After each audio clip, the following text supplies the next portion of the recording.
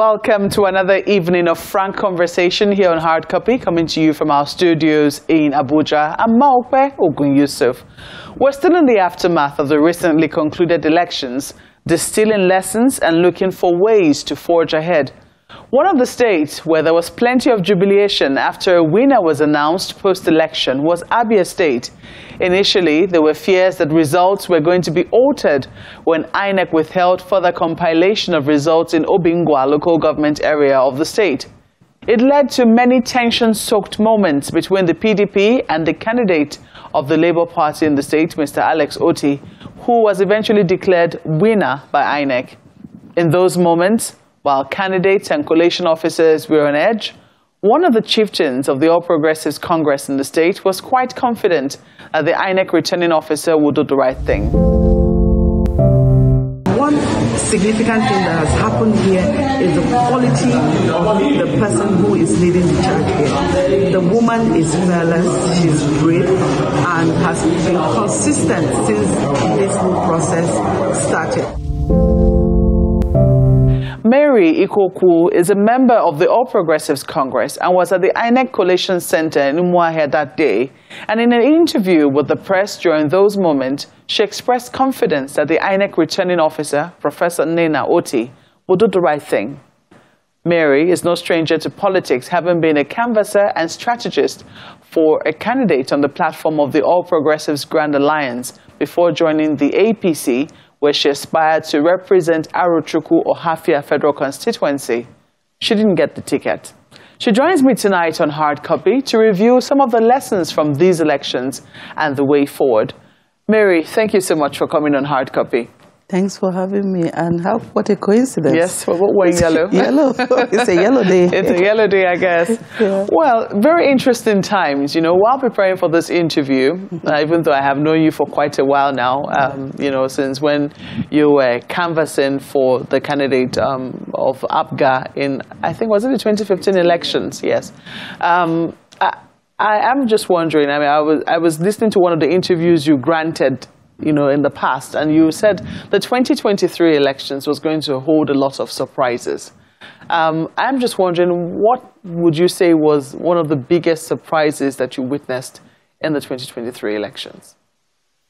Yeah, I had projected that earlier because I saw how people were no longer interested in voting for political parties. I saw that the coming election at that time was not going to be the regular election. That's why I said there would be a lot of surprises. Being that it was something I thought it was going to be a buffet election, in the sense that... A buffet election? Yes, absolutely. That was what I called it, because I knew that, voices from the street, you could tell, somebody tells you, oh, I'll vote APC for president, I'll vote this person Labour for governor, or I'll vote PDP for House of Reps. And so people were making up their minds on how they want to vote. They were, you know, I mean, these are conversations around. So I called it, I thought it was going to be a buffet election. It afforded us that, you know, opportunity to exercise. If there's one time that Nigerians have been able to exercise their franchise on their own terms, it will be this 2023 election.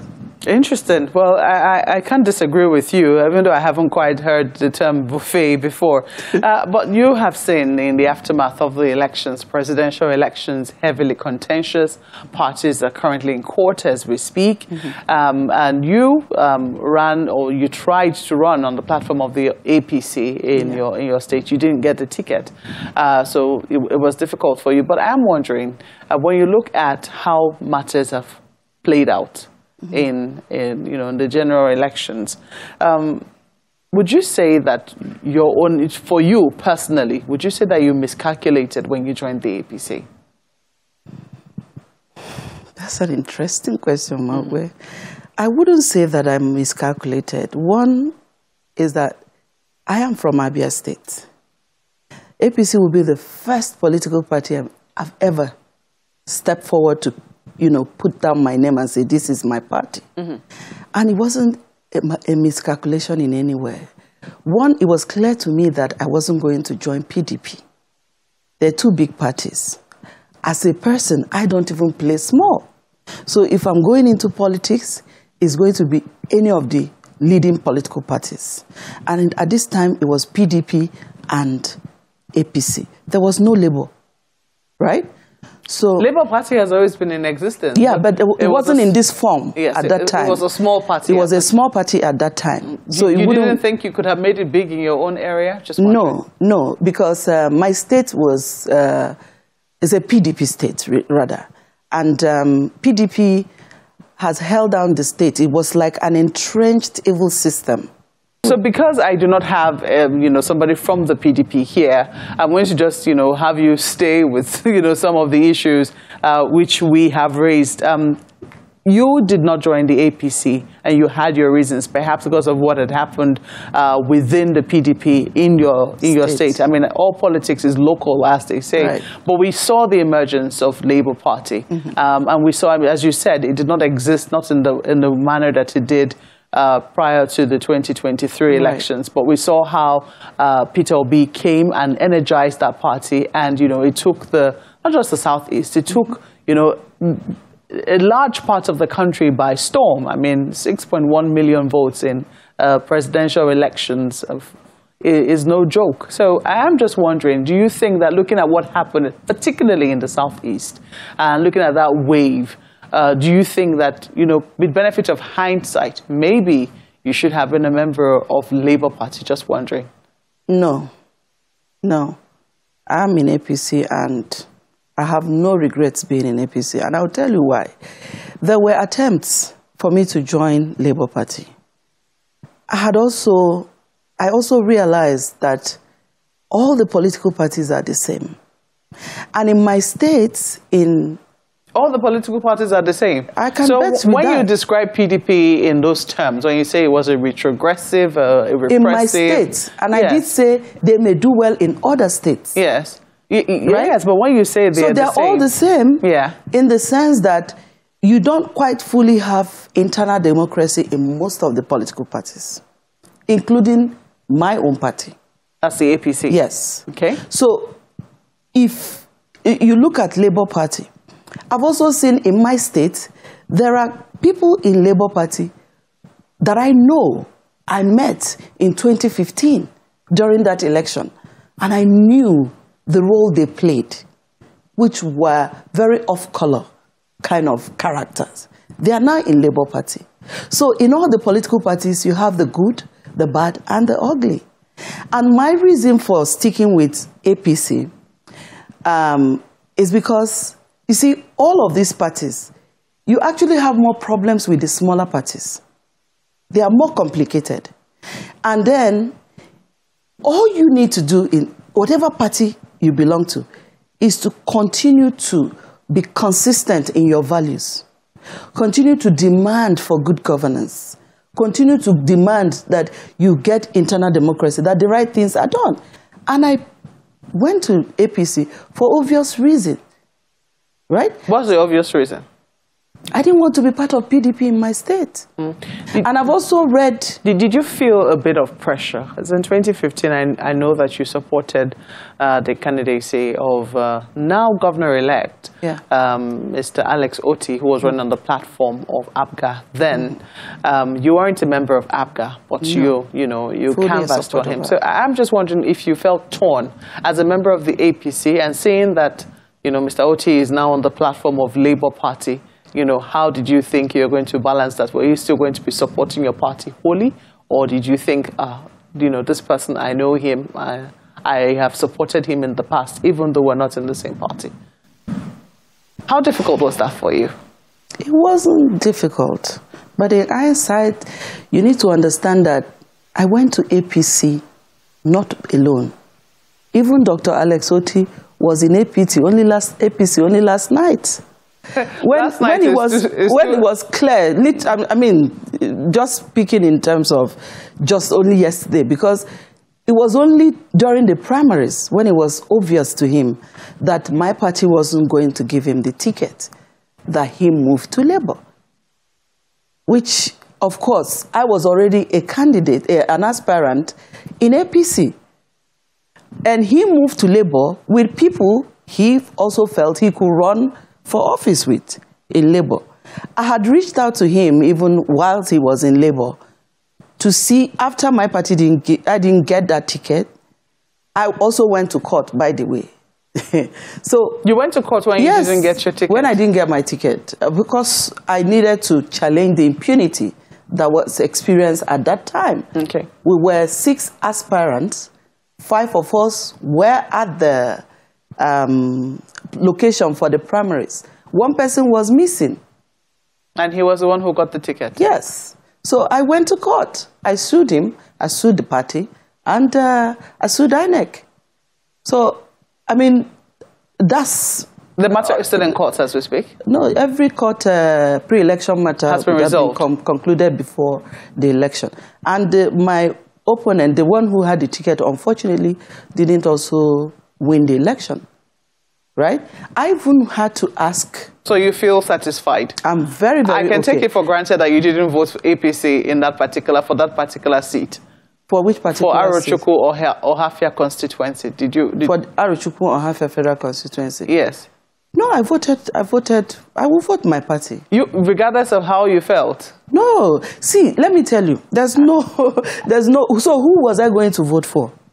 You have said that in every party there is the good, the bad, and the ugly. But, yeah. I mean, you know, APC in the Southeast would have had a hard time. In fact, it would seem that generally the feeling of the Southeast with the, with the government at the center has been somewhat strained. Some of it, occasioned by the president's statement, the 95% versus 3%, the emergence of IPOB in the Southeast, etc., and how that situation has been handled. For you, how would you say that your party is currently perceived in the Southeast? You've already summed it up. In the Southeast, my party, like you said, is a hard sell, right? But there's something you can never take away from APC. APC is one political party that have consistently done membership drive every year. And in the Southeast, they have so many members, registered members of APC. So there's no how bad it will get that their own party members will not stand up for the party. Did you feel in any way outnumbered? I mean, did you feel in any way, especially during the presidential elections, did you feel a sense of, I don't want to say betrayal, but did you have that feeling from people around you, knowing that you are a card-carrying member of this particular political party? They say every politics is local. Yes. So in the Southeast, during that election, it appeared as if this is where everyone was going. But it didn't stop my party from picking the votes. Chunks of votes here and there. In fact, during the presidential election, it became very obvious to me that one party Abia citizens didn't want was PDP. Because it was right there from the polling units. I monitored over 15 polling units in Arochukwu local government during the presidential election. And while LP was taking most of the votes, the next party was APC.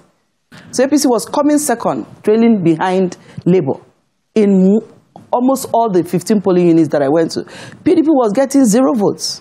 So it was clear to me at that point that the one party, my state, and of course for obvious reason, they've been with this party since 1999, and they can't really say this is how much good that have come out of it. So that was the situation. So you could see, and in the Southeast, it wasn't very like what you experienced in Lagos, where you say they're using thugs. There were also parts of the Southeast where they were using machetes to scare people. They would tell you, don't come here if you're not voting Labour. But that didn't happen in your own constituency. It didn't happen in my own constituency because all the places in my constituency was very peaceful. It was orderly. So I can only report my constituency. But I also had my party members who were agents who also brought reports from their various polling units. Well, let's talk about your aspiration, which didn't quite pan out. You've said you went to court, and I'm just wondering which one would have hurt you more. I mean, the fact that you lost out at the primary level, or the fact that if you had gone to the polls, maybe you'd have been swept away with the Labour Party win. I'm just wondering which one would have hurt you more. It would have, I hate to have regrets. Okay. So you also have a situation where after all that happened during the primaries, where there are a total of 110 delegates to vie for, and 6 people looking for votes from these 110 delegates. And I came to that election with 60 delegates confirmed. So you already know you are the winner of that primaries. And whatever happened, happened. But for some of us who come to this politics with a lot of democratic ideals, you also need to, it may not be easy, but you need to do things right and demand that things are done right by your party. You know, sometimes I see my party say, madam, you can't bring activism inside party. You know? And I tell them, let's do things right. The only reason I would have had a regret is after the election, I may start saying, oh, I wish I had gone to court. But right now, I don't have such a regret. So you have no regrets on that particular level? So I followed it to a logical conclusion. Okay. So there's nothing left behind that I could have said, I wish I had done this. So in my next election, I already know what to do. You will go again? Yes. Okay, that's very interesting, and it's heartwarming to know that you've not been discouraged. No, not at all. The reason I say this because we see the number of women that have now finally emerged. Now that the air is clear and the dust is settling down, we see that we have only 3 women confirmed in the Senate. The House of Reps is not really faring any better. You have to ask if political parties took women seriously in spite of all the hue and cry at the gates of the National Assembly. When the gender bills were thrown away or thrown out. I'm wondering, do you think that political parties are taking these agitations from women groups and from women in general seriously? Let's start with your own party. Do I think the political parties are taking the women seriously? This is an interesting question, but for my party, they've done a couple of things that will make it seem as if they have the interest of women at heart. But at the end, because you can see that APC is the only party with that have given one woman candidacy, which is looking very bright for women. If Adamawa happens, they will make history as the party to produce the first elected female governor. That is a big if. A big if, yeah. Well, it's if. Then beyond that, there were also women who emerged. But overall, I wouldn't score them high in terms of women inclusion. In fact, it's across all the political parties failed Nigerian women. And you can also remember that my run for office was from protest ground to run for office, while we were protesting the 5 gender bills that were, that were cancelled or rejected flagrantly by the 9th National Assembly. And I will say that the 9th National Assembly is the worst National Assembly in the history of Nigeria, that chose the first day of March, a month meant for women, the Women's History Month. The way they welcomed Nigerian women into that month was by dishing out that kind of hard blow on us. This is regardless of the fact that this 9th National Assembly is led by members of the APC, which you belong to. The National Assembly, yes, it has majority of APC members. And remember, like I said earlier, that all the political parties failed Nigerian women. But APC has a greater chance of solving this, in the sense that APC was the first party to, institute or create a women campaign council for their presidential election. We had the Women Presidential Campaign Council, made up of over 1,000 women in the campaign council. I see that you're about to absolve them somewhat now.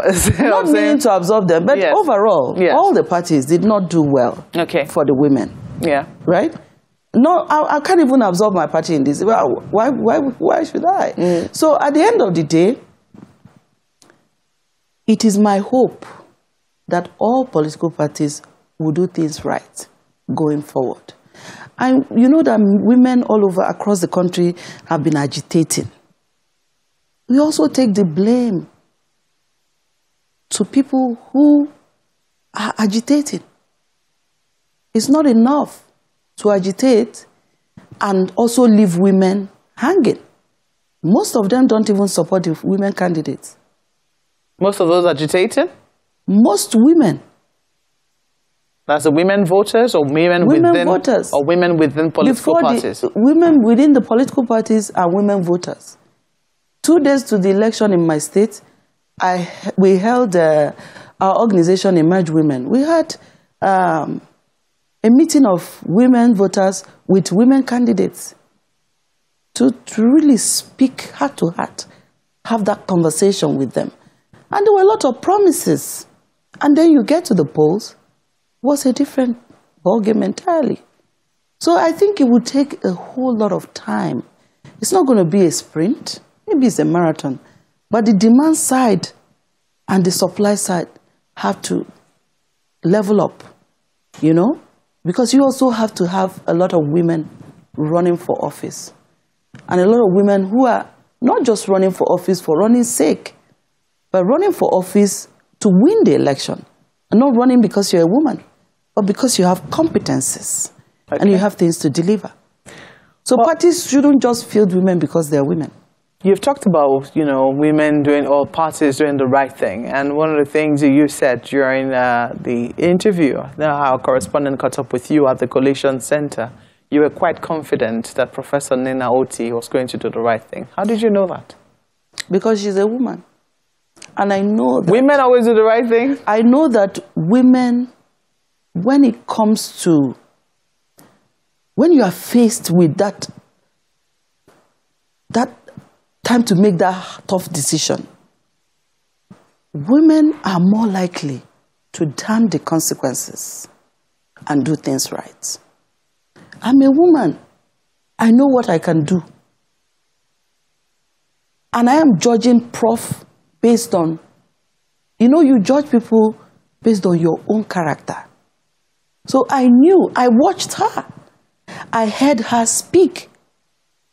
And each time she said, she will not, and she will never do anything that will rob the people of their mandate. She was consistent. What would be my reason not to believe her? And because I saw, what we've experienced in Abia is similar to what was experienced in Enugu. It's a tale of two professors. But you could tell how Enugu went. The professor in Enugu said, I had to take directives from INEC. The woman in Abia was also saying, I've spoken to this person, INEC has spoken to me, I will do things right. Those two are being well reported. So you can play back your videos for Enugu and for Abia, and you could tell. Women bring fresh pair of eyes to any job you give to them. And that's why if we need this country to develop, we must invest in women. We must begin to see how women are mainstreamed in our politics, in our leadership, in our appointive positions and elective positions. Not because they are women, but because we need to develop the country. It's a key development index that you must run an inclusive government. Mary Ikoku, thank you for coming on Hard Copy. Thanks for having me. Okay. Well, that's the program tonight. All feedback are welcome to the handles showing on your screen. Thank you for watching. I'm Maokwe Ogun Yusuf. Good night.